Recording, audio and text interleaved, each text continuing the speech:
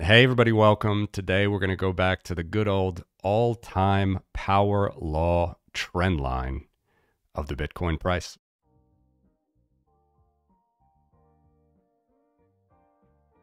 All right. So here we are again with the good old Bitcoin price, all-time price history starting on May 22nd. It's my date. I'm roughly picking May 22nd, 2010. Bitcoin Pizza Day, where Laszlo, our friend, made the first recognized Bitcoin barter transaction, 10,000 Bitcoins for 2 pizzas. So a couple months ago, I was back on Peter McCormick's podcast with Peter and Danny talking about this chart. It's a favorite of theirs and of many. Have been publishing a variation of this for at least 5 years now, probably 6 years, based on a couple good posts from Bitcoin Talk back in the day, even though they were using a little bit of a different model than I am. There's 4 basic trend lines in statistics, a linear trend line, and there are 3 non-linear trend lines, which would be logarithmic, exponential, and power. This is a power law or power regression trend line, where on log scale it grows pretty quick at the beginning, but then it's a little bit asymptotic, decays at the end. But that's just how it looks on log scale. That's just how it looks based on the formulas. If I go back to linear scale, it still looks exponential. It's just a little bit different than an exponential curve. Point is, with Bitcoin, far and away, the best fitting statistical trend line curve that you can draw is a power trend line. I'm not saying for sure that Bitcoin's price will stay on this in the future. This is just probabilistically how the price has been behaving, and we can draw some percentiles to suggest how price would be in the future. All right. Do see my prior videos on explaining the different curves and looking at gold as well for these different trend lines. But anyway, 95% R squared is a great fitting trend line for Bitcoin. So I just want to do a very, very quick revisit here on this episode. Here we had the 2021 boom, a little bit hidden by my tooltip, but it's a double top there, getting over $60,000 per Bitcoin twice. Actually, let's zoom out just a little bit to get the tooltip not in the way. There we go. And so we see here, again, once you draw that trend line using simple statistics, percentile bands, which are basically standard deviation bands, we can show, all right, based on every single day's worth of pricing data, where that price data point fits at any given time. And unlike early days, these double tops here in 2021 were actually not so rare based on the all-time trend. They were above a 1 standard deviation move up, which means they were outside of 2/3 of the time. So 2/3 of the time, the Bitcoin price will be within these blue bands. And then what is the red band? What are the red bands, I should say? That is a 2 standard deviation move or a 95 percentile move. It means that 95% of the time, based on the statistics, based on the data, based on the coefficients, we can expect the Bitcoin price to be within these bands. And unlike other models, which have been lauded and praised and then forgotten in prior years, this is just a very simple statistical model. It will adjust every day up or down based on the Bitcoin price, okay?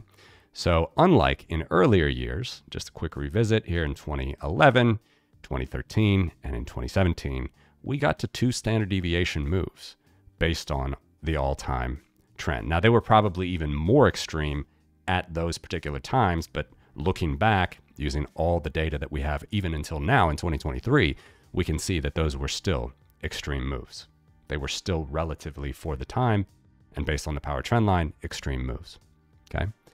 And 2021 was actually not so. Only 1 standard deviation move up. But of course, main point of this video is in the last year, specifically from all of the scam coin crises here in mid-2022, culminating in the FTX bankruptcy in November 2022. Bitcoin's price also took a tumble, and it took a pretty big tumble. You see here, when we were about $17,000 per Bitcoin in December 2022. We were at a 2 standard deviation move down.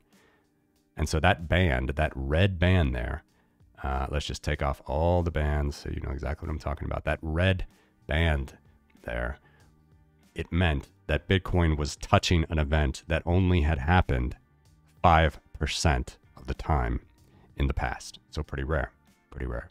And it actually bounced right along that band. Again, this is not technical analysis. This is just basic statistics. It bounced along that band and then creeped back up. Even during the banking crisis of March 2023, where badly managing cash-managed banks, mismatched asset and liabilities banks had many problems, had to be pseudo-bailed out in the U.S. and other places.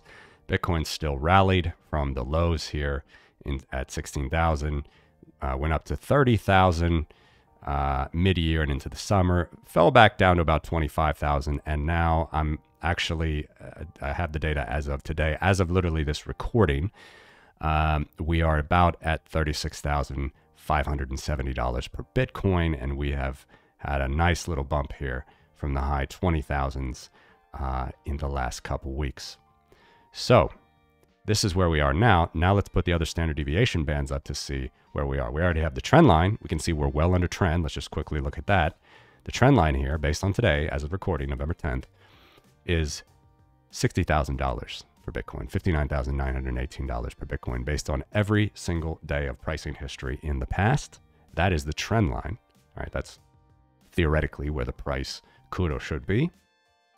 And we have the actual price, $25,000, $24,000 below that.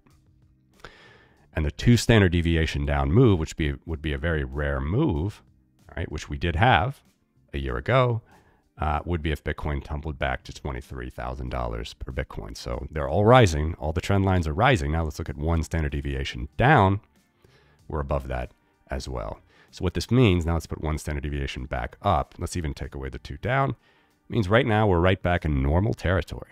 Okay. No matter what CNBC tells you, no matter what Peter Schiff tells you, no matter what Bloomberg tells you, we're actually right back in normal territory for Bitcoin. We're not even on trend. We're below trend, but we are in the territory that occurs within 1 standard deviation. It means within 2/3 of the time, 2/3 of the time, 2/3 of the days analyzed, Bitcoin will be within this band. And we can see that it actually is right now. So we're within 1 standard deviation territory, pretty normal. If we were to get to, say, 2 standard deviations up, if we had a major, major bull run, which I'm not claiming will happen anytime soon, but just so you would see, a 2 standard move up, and this is where you can really see the not only the volatility of Bitcoin, but just the dynastic growth that has occurred as it's been adopted by millions of people around the world in the last 14 years. A 2 standard deviation move up based on the numbers today, which would mean 5% on the upside. It's actually 2.5% on the upside. I mean, a very, very rare move. Okay, so outside of 95% of the observations, Bitcoin price would need to be $394,000 per Bitcoin. So that's where we are. As always, I'm pulling this chart out to 2030. And just if you're curious, I have had this many times, shown this in many videos before. The trend line at the moment is roughly $600,000 per Bitcoin in December 2030. Again, it's a 95% R squared. The trend line will move up or down every day based on new data that is fed into this model. This is what it is. Pay attention to it. And thanks for watching.